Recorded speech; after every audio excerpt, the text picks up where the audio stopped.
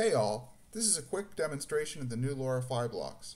I will be simulating LoRa over a noisy channel to show off some of its properties, but I won't be spending too much time explaining LoRa. There is an accompanying blog for that. So let's get into it. Here we have a simple loopback modem. For the transmit chain, this is a test signal generator that produces an incrementing message count, and a pacer that limits it only to a few messages per second. LoRa is a very slow modulation, and you can't really have more than a few packets per second.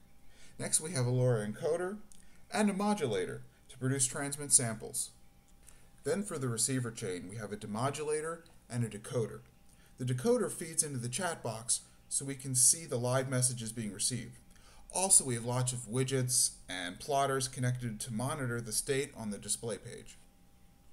And then between the RX and the TX chains, we have a very simple channel model just for simulation purposes with additive noise and a phase offset. And the widget over here will let us scale the noise power in dB. Now let's check out the display page. Here we have several plotters, monitors, and a slider to control the noise power. Clicking Activate starts the simulation. This first plotter shows us what a chirp looks like. This plotter shows us the power spectrum of several symbols in the chirp. Here we have the message box showing us the decoded message, incrementing continually. Here we have the frequency demodulated waveform, and you can see these nice flat areas of constant ramping frequency. Those are our chirps. And here we have the same waveform but de-chirped, and these areas of flat constant frequency are actually our decoded symbols. First, I'd like to show the effect that the spread factor has on this waveform. Currently we have a spread factor of 10, which means 1,024 samples per chirp. I can decrease this, and now we can see that for the same time frame we have double the number of chirps, and here we have half the number of samples. Similarly, I can increase it, and now we can see that I have double the number of samples and half the number of chirps compared to the initial setting.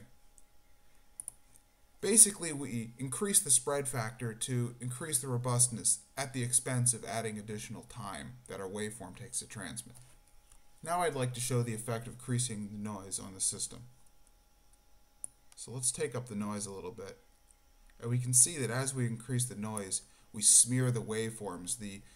These areas that were nice constant frequency or frequency ramping are now very shaky. We can still see our base chirp, but it's all very jagged. However, we are still decoding packets.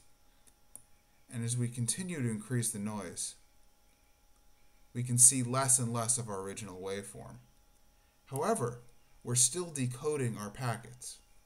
I can continue to increase this to a point we no longer get our packets. There we have a big skip. You can see drop is incrementing.